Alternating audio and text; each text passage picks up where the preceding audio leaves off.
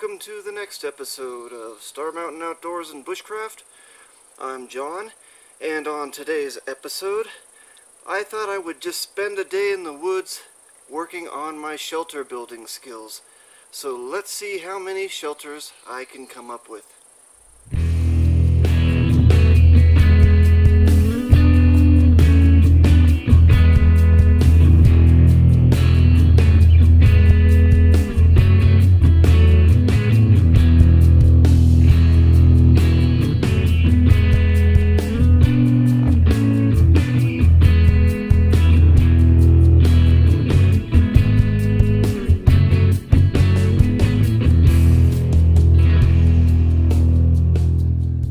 As you can see, I found an area with no shortage of dead and down materials. I think this was an old fire break during a recent fire.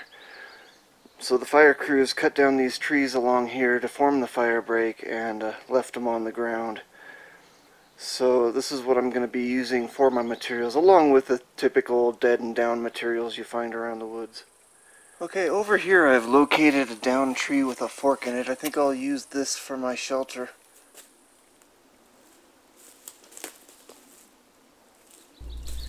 In this instance, I decided to use an axe to cut the leaner with for safety's sake, because I knew it could possibly fall, and if I was really close to it, using a saw actually touching the log, it could fall on me and that sort of thing. With the axe I have more reach.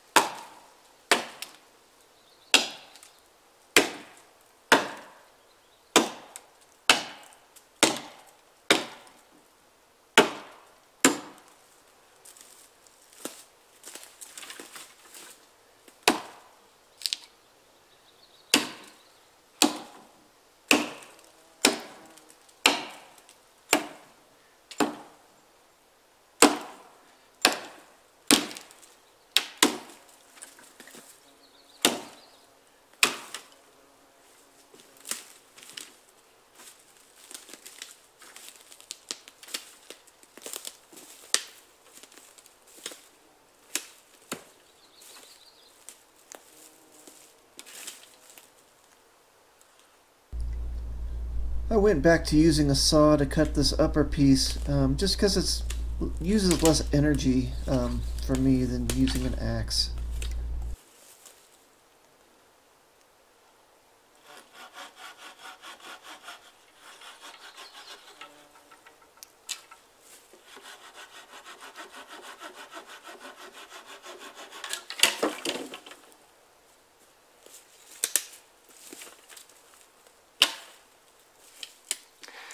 Alright, this first shelter is going to be an A-frame shelter, and my goal with this is to build it with little or no cordage.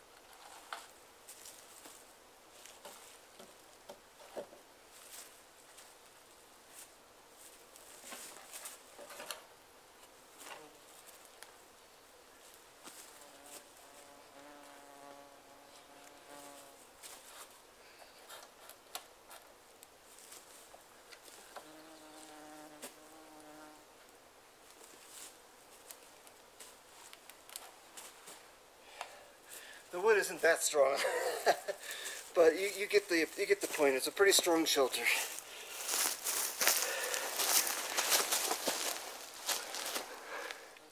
As you can see on the ridge pole, there's a lot of branch stubs and little pokey things. I want to remove those before I put the tarp on there, so that's my next step.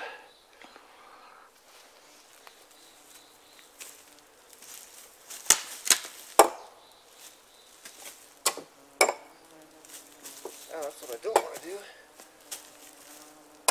I had cut in too far into the wood and left a splinter which could tear the tarp, so I had to carve it off from the other direction to smooth out the log.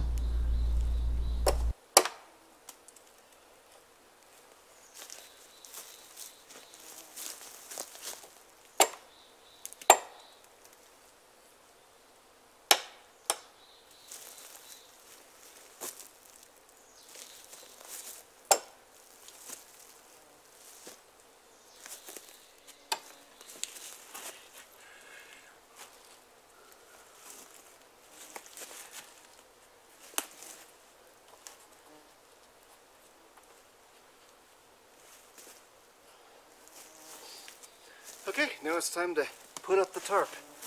And then I can make the stakes to stake it down with.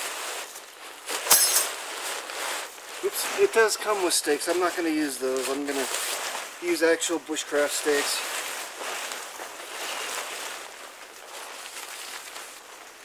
Alright, where is the center of this guy? I think it's right here.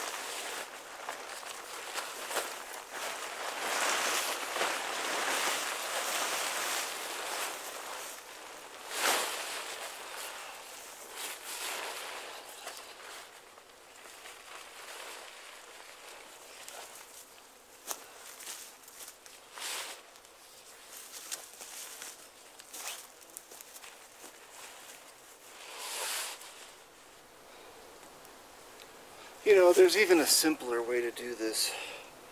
By using a rope between two trees, you can make a really simple A-frame shelter too. But I wanted to work with wood today, so that's what I'm doing.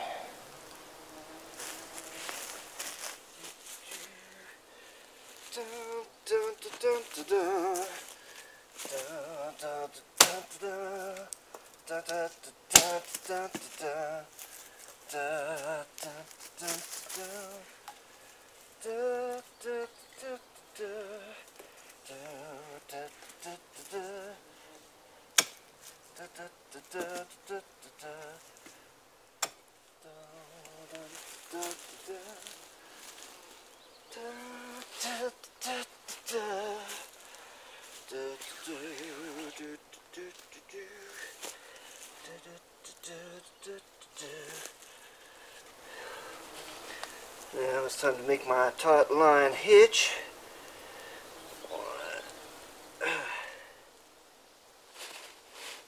And I can pound that stake in a little bit.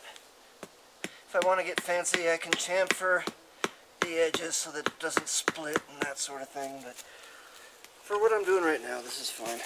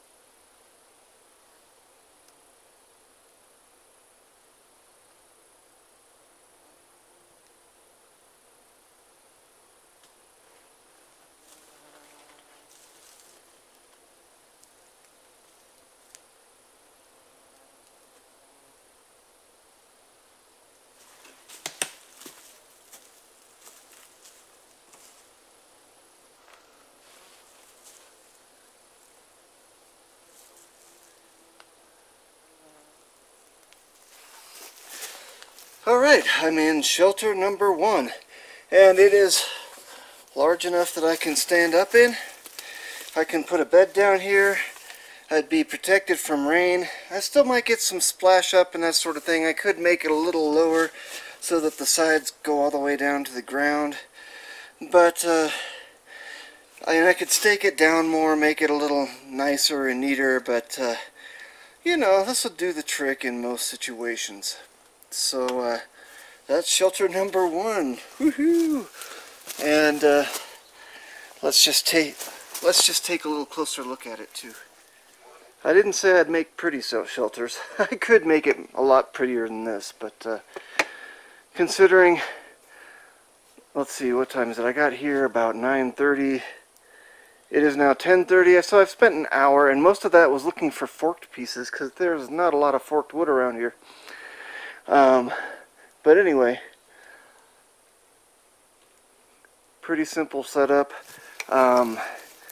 Some things I did to make it a little sturdier was I leaned that piece against the tree. It could still fall back that way a little bit. I could use some cordage and tie that so it's a little sturdier too. And then I could pull the stakes out more and that sort of thing, because I just did this really quick.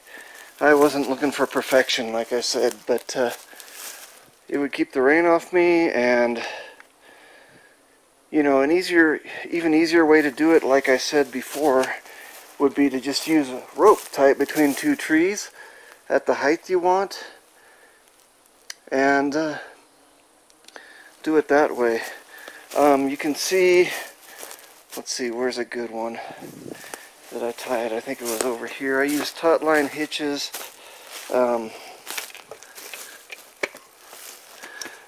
So that I could adjust the tension on the rope, on the tarp. You can see right there, it's an adjustable knot that can slide up and down to ease or add tension to the tarp. It's as simple as that. And you can see that it's just, I just use 3 knots around there and then flip it around the outside, pull it through, and that's it. That's the knot. I have a stowaway.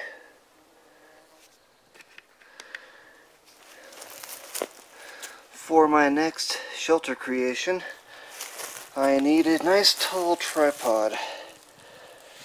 Let's go 3 wraps and 2 fraps.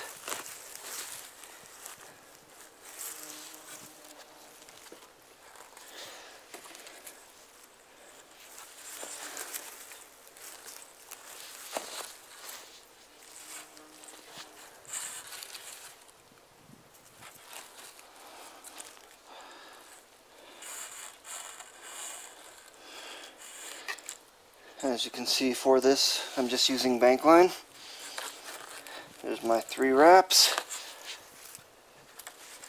Put these closer together. It doesn't really matter that much. That's 1. And 2. And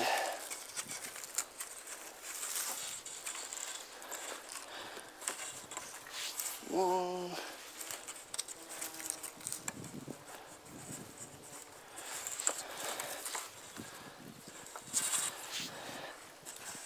And 2. And then tie it off. Maybe I'll go around the other side and tie it off to that string over there. That'll work.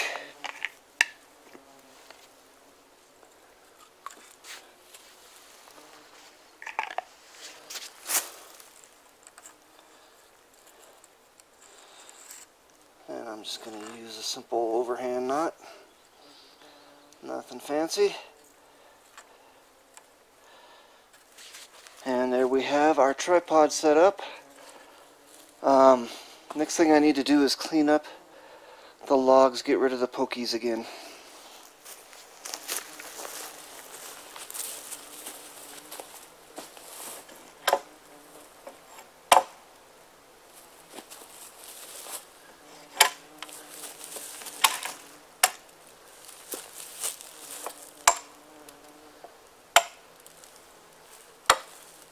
I just don't want anything sharp that's going to punch through the tarp, you know? So you just kind of carve them smooth.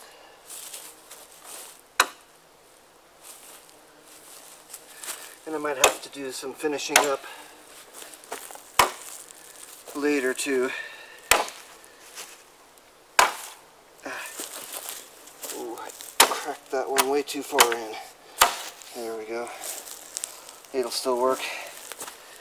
I don't think it'll even get up that, the tarp will even get up that far probably, but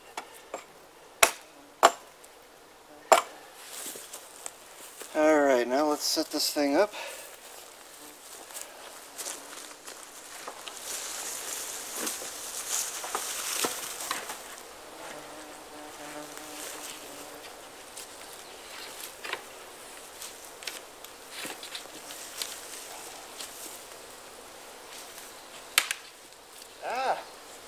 My pole broke.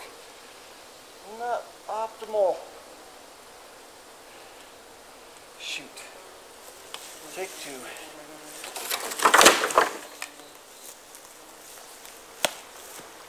Alright, let's try this again.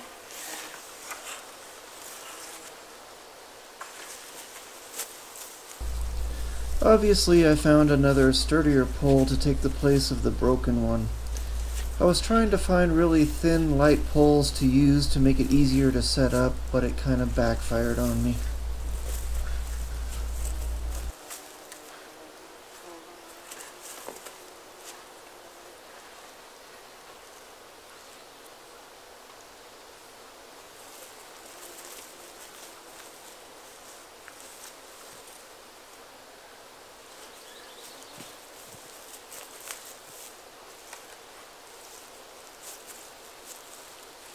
Alright, much better. Nothing broke this time. Okay, let's make sure everything's smooth. And there's a thing right here I probably want to take off. Yeah, it's probably not going to hit the tarp though. I think it's fine. I just need to find some more poles to add to the TeePee here. So that's the next step. Alright, here's my TeePee. I'm not going to do any more than this. I think this is enough to get the point across. But you can add more sticks, you can add cross twigs, you know, flexible, maybe green cross twigs or whatever to make it more sturdy. You know, there's a lot of variations on this shelter. But for me, I'm just going to use a tarp for now and try that out. I've never done it before. It should be interesting. Let's see if it works.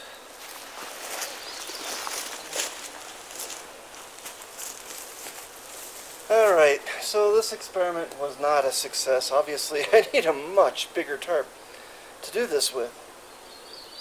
But you get the idea. And it's just good practice.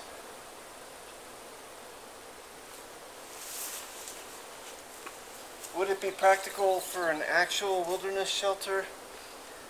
I don't really know. I don't think so. The Native Americans that used this type of shelter used it on the plains, not in the forest really, so... And that's because they could drag the long poles behind them through the plains. Whereas in a forest situation, you wouldn't want to do that, so... I mean, you could set one up as like a permanent wigwam and use natural materials and that sort of thing, and that might work. The problem is around here, we really don't have that many natural materials like leaf debris and stuff like that. It's just not available in most places here. So I think I like the A-frame better for around here. Anyway, in the southwestern U.S. But if I had an area where there's lots of bark or something I could use as shingles and, I don't know, tie them on somehow, maybe poke a hole with my knife through the shingle and then tie it on. It'd take a lot of cordage, and a lot of work, but then again, you can't build semi-permanent structures on, you know, federal lands, so I think the A-frame is better. Easier too. Anyway, that's what's going on now. I guess I'll eat lunch and build my next shelter. Alright, hey there everybody. Got done with lunch, started gathering materials for my next shelter build, and I tripped on a log and slammed my knee onto a rock. Crap. I thought about cussing and complaining about it, but you know, in all actuality, it's just good to be out here. I'm having a good time today, and I was just glad to take a day off and get out in the woods, so I have nothing to complain about. But I am going to call the day short. My knee's swelling up a bit. I don't know if I can show you here. Let me pull my pants leg back. It's not too bad. I've had worse. But, you know, it's a little bruised. Just a slight bit bloody. Not bad. I built two of the ugliest shelters I've ever built and had some fun in the woods, so who can complain about that? Hope everybody enjoyed the experience as much as I did, and we'll see you next time on Star Mountain Outdoors and Bushcraft. Have a good one, and don't forget to like, share, subscribe, yada yada yada. Check the links down below. I've got links to my Hike For page where you can donate to the American Cancer Society based on the number of miles I hike on the AT in 2021. So that's a big thing for me. And I've got a GoFundMe to help pay for the trip. And other than that, I've got a store and a blog site and those kind of things. So please check out the links down below. And again, we'll see you next time on Star Mountain Outdoors and Bushcraft. Have a good one.